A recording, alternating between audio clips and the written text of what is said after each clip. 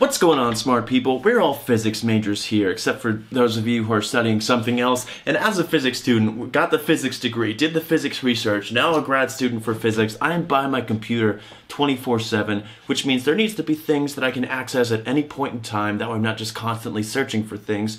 So needless to say, I have a lot of bookmarks on my computer. I thought a cool idea for a video would be to show you guys exactly what I do have bookmarked. So let's just jump right into it. If it sounds like I'm rushing this video a little bit, I already recorded it and then I realized I forgot to turn the microphone on. So let's get started. These are the ones that are front and center, things that I can access at any point in time, not because they're the most important, just because I never bothered to cycle things around, but this is just going to be our jumping off point.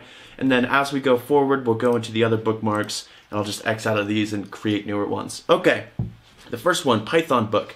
This is a basic book on how to do things in Python, from things as simple as calling functions, printing to screen, reading and writing things to a file, just your basic Python operations. I've just had this on my computer forever.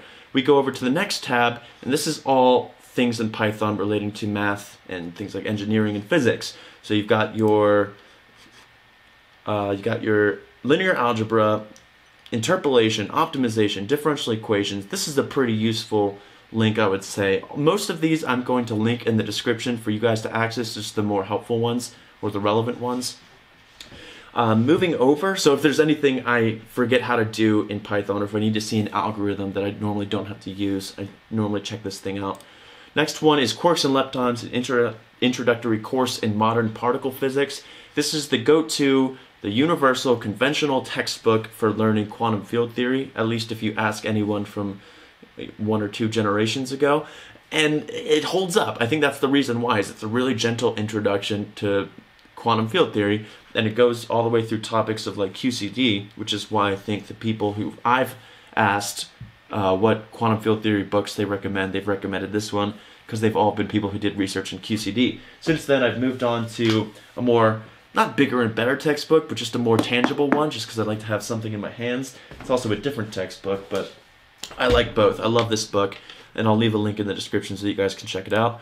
Next one, speaking of doing math in Python, one of my favorite algorithms for solving differential equations, more specifically ones that look like the Schrodinger equation, because that's really kind of the only one we solve at this point, is Numerov's method. Another really conventional one to use is RK4, Runge-Kutta, fourth order. I'm just more familiar with this one because it was the method that I was told to use for my senior thesis for solving the Schrodinger equation for this wonky-ass potential for my senior thesis. And it's nice to be able to reference. I think it's a really easy algorithm to implement. Next, we're getting into more detail things for Python, where it's not actually the code itself, but more of the formatting and the display. I like to do all my Python coding in Jupyter Notebooks. I know I'm going to have to transition over soon to, I think, Jupyter Labs, because I think Notebooks is being discontinued or something like that.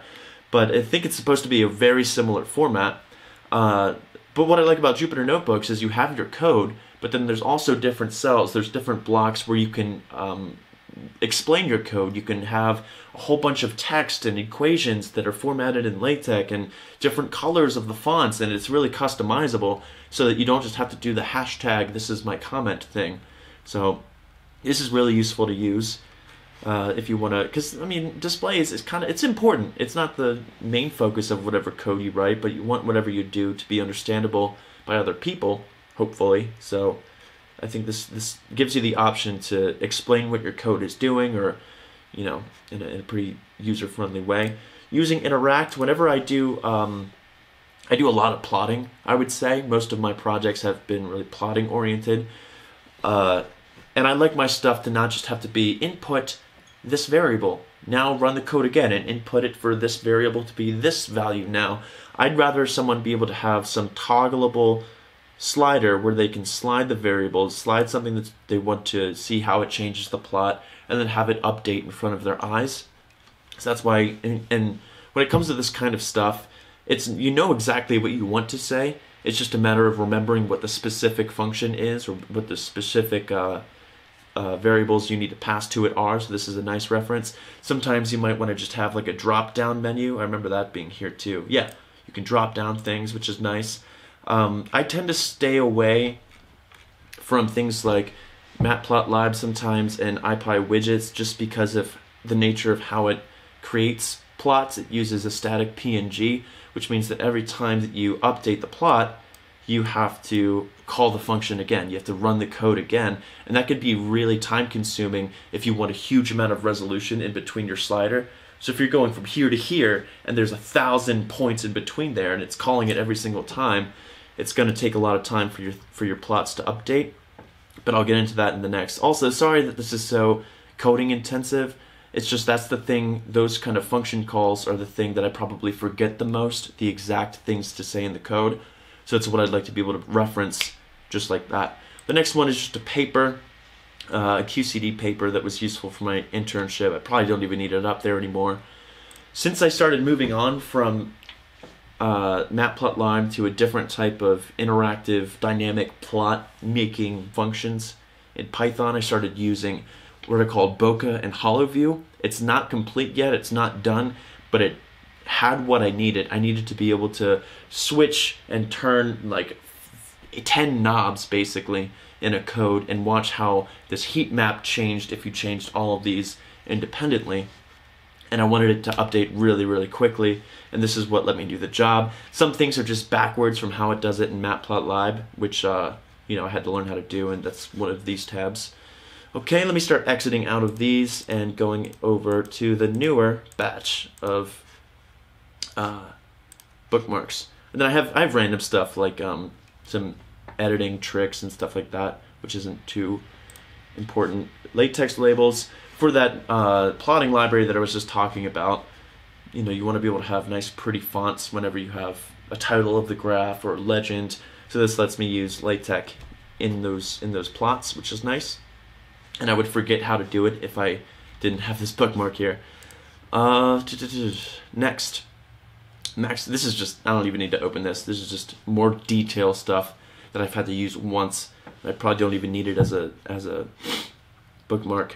These two here are the Google Drives that I made a video on, which I'll link in the description, that have those hundreds of math and physics books that are available.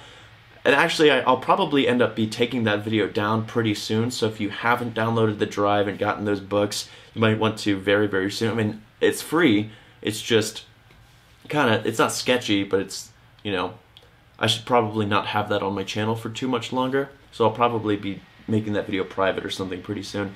Green's functions examples. I had a pretty hard time initially wrapping my head around Green's functions. It's a method of solving differential equations. And once I got it, I didn't want to lose it, and I know that Green's functions are going to be relatively heavily featured in E&M, which I'll be taking next semester, so I figured I might as well just keep it around for when they start popping up again.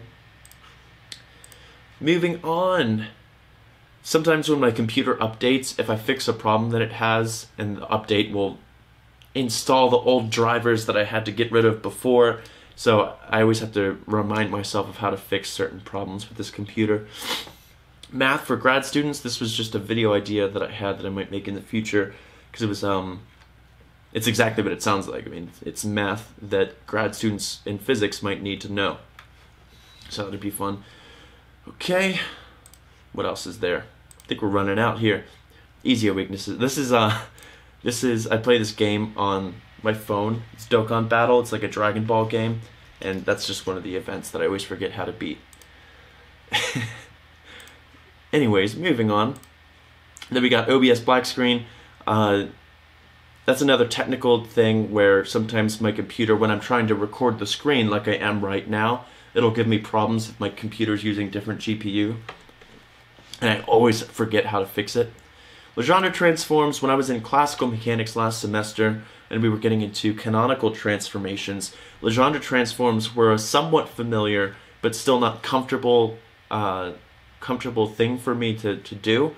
I remember in thermodynamics doing these, but for some reason in my thermo class, we never really referred to them as Legendre Transforms, which still made it a relatively novel math technique for me to be implementing. And since I'm taking StatMech next semester, I'd rather have it front and center. That way I can, or this semester actually, I'd rather have it front and center for when we start doing them again. And I think that's actually it. And then there's Corn Hub. I love corn. And that's it. Those are my bookmarks. If you have had no exposure to coding in any manifestation, then this was probably the most boring video ever, especially if you're not familiar with Python, but that's just the majority of what my bookmarks were.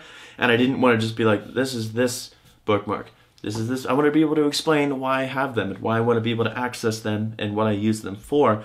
But I understand that if you haven't had don't have like a working knowledge of Python, that this was probably pretty boring.